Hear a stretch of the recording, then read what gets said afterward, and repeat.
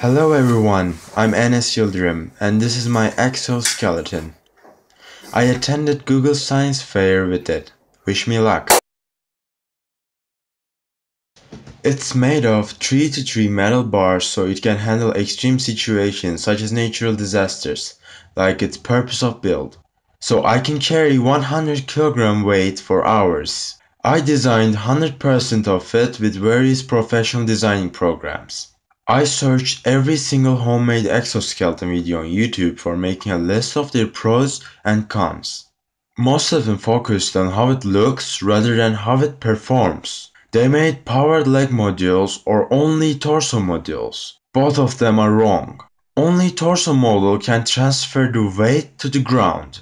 It doesn't matter how strong its hydraulics are, you are still carrying the weight yourself. For the powered leg versions, why would you do a power wasting lifting mechanism which you will never use? It's like making a car with legs that can run. Legs are for climbing, not gathering distances. You should try wheels. They doesn't need power to hold on and can roll all the way.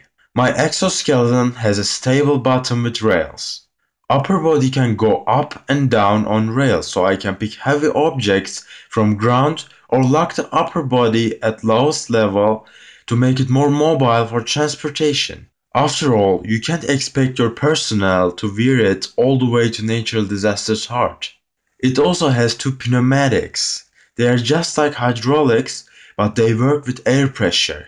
Yes, hydraulics are better, but they're also more expensive and I had financial limits. These pneumatics can press 187 kilograms, and when we involve math and physics, which I explained in my other video, link in the description, I can lift 84 kilograms net weight with it, except my arm's lifting power of course. As I said, it's directly related to money. You can get more power with same size.